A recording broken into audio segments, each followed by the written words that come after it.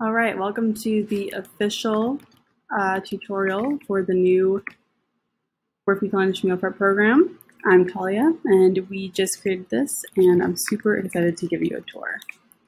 So let me just log in here.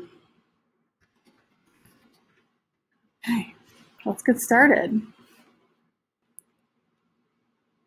So when you log in, you will first come to the recipe discovery page. This is where all of our recipes live.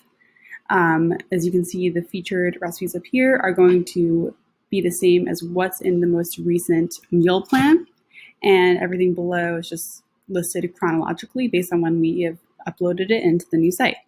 So up here you can search different recipes. We have 3 different ways you can search. You can only search ingredients that we have. So if we start typing something and it doesn't come up, that means that we don't have that ingredient in our database. You can also add multiple ingredients to your search. You can even add on different categories and see what we have, if anything, depending on the category. And yeah, this makes our search a lot better. And you can search by title as well. So that's the recipe search. You can filter by prep time, cook time, date published, and rating. Right now there are no ratings because everything is new. We have to start our ratings over. You can favorite and bookmark recipes for the future here, which we'll get into a bit later. But let's go check out an actual recipe. So here's our new recipe layout. There's a lot you can do here. This little icon, little arrow, means you can open it in a new tab. We have our ratings, servings, prep and cook time, favoriting, bookmarking, add to calendar, and print. So a lot of buttons up here. And then we added these special buttons that actually change the recipe below, so you don't have to worry about keeping track of multiple different versions. So you can make anything omnivore, vegetarian, vegan, which automatically turns on the dairy-free toggle, and gluten-free. Gluten-free can apply to all of these diets, where dairy-free is mostly for the omnivore diet. Yeah, it's pretty neat. All of our recipes have this feature now, and you can, do whatever you want. Recipe notes are below the recipe now, so you don't have to worry about scrolling. So if you need some more information, you can always find it below the recipe. If you want to favorite something, just tap the heart. If you want to save it for later, you do that.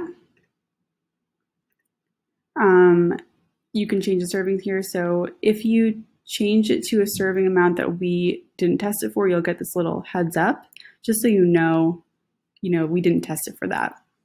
But the ingredients will reflect whatever serving size you want, to 12. All right, so that is the recipe situation. Let's say you want to add it to, actually, let's go over to the weekly meal planner. By the way, this is the menu. You can just roll your mouse over the 3 lines up here and that'll pop out. So now we're going to head over to the weekly meal plan. This is what we send out every week. This is what it looks like. So you have your meal planning grid up here. You have the swap notes and multitasking tips here. So everything's all, there, just in different places. This is not editable. You have to click edit if you want to make changes, or you could just get your shopping list, or you can print it out.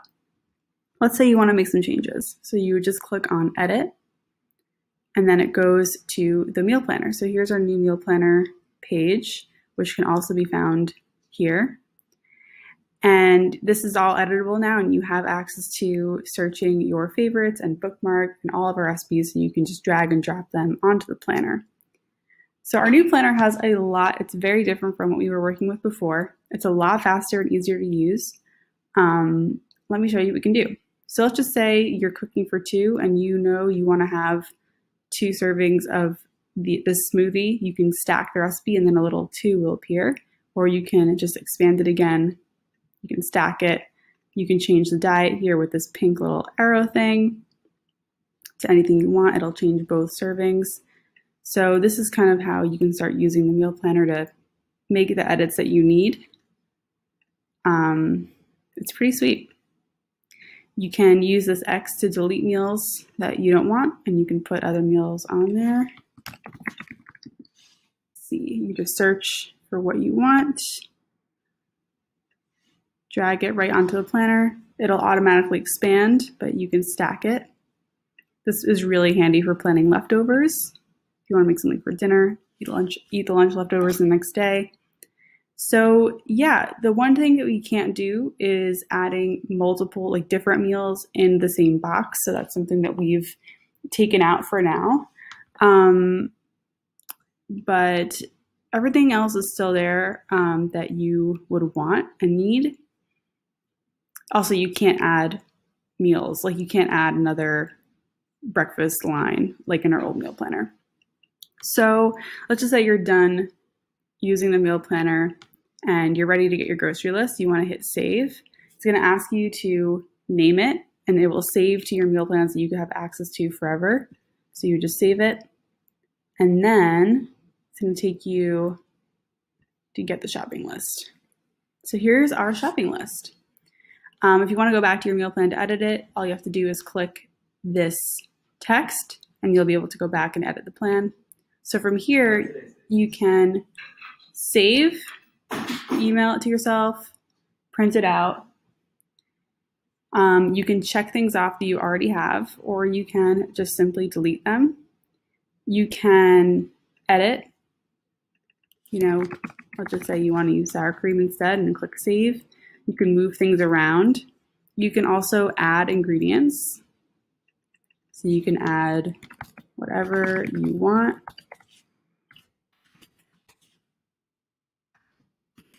Something like that. Click save. Then let's just say you're done editing. You want to click save. And you'll be able to easily come back to this anytime. See that little list icon on the top right? That is where your list will live. Always the most recent list that you saved will live there. So let's say you're using your phone in the grocery store, you'll be able to just tap that little icon and have your list. It's pretty handy. Let's say you want to edit it. Again, here you just click edit. This is pretty easy to use, and now it'll always live in your meal plan. So this is the fourth menu item. So we have the meal plans you create on this tab, and our meal plans, the ones that we send out every week, on this tab. You can't edit these at all. Like you can't delete plans from this section. Of course, you can edit the plans themselves, but on this section, you can actually just delete plans if you want to clear them out. So that's how you do it, and you can add a new meal plan from here as well. So this is pretty handy. You can stay organized. Anything you favorite and bookmark can live here, and you know this is where you can move them around. So if you, let's just say you tried this chow mein and you know you like it, or sorry, let's just say you favorited something but you haven't tried it yet, you can move it to bookmarked. You can move it to favorites if you'd like as well, or you can just remove it if you didn't like it. So this is our new favorites and bookmark section. I'm really excited about this, and it's pretty easy to use. This is another new feature. You can now have your own account settings. So pretty important button up here. If you need to change your credit card or update your password or change your subscription, this is where you would do it, this button right here. You can change your measurement preference here. You can set your diet here, and my little icon is covering it, but you can toggle dairy-free and gluten-free here. And you have to make sure that you save it. There's a save button down there that you can't see. Again, my icon's covering it, but you have to click save whenever you make changes, and it'll say that it's saved. So this is pretty great. I'm really excited about this, and we have big plans for these settings that you can use to change the site and make it even easier. Down here, we also have member resources. So these are all of our PDFs and just resources we have for you to save money, the pantry list, an Excel template if you want to use that instead. We have it all here for you. We also have an FAQ and support section. So if you want to easily reach support, click this link and it'll kind of pull up a form, and you can just like email us from the site instead of having to go to your email app and write an email to us. Like you could just easily just click this. If there's something wrong with the site, If you, again, my icon's covering it, but there is a there is a report a bug tab below, and you can report an actual issue with the site, which will go to our tech team and they can fix it. So that's pretty much it, guys. This is, again, really exciting. I'm really excited for you guys to use this. It's so much cleaner and faster, and I'm just excited for you to save money and time with our tool and make meal planning fun for yourself. If you have any questions, you can head over to our Facebook group. You can email me at talia@workweeklunch.com or support@workweeklunch.com. DM me. We want to help you learn how to use this to the best way that you can, so we're happy to help. All right, guys, happy prepping, and I'll see you around.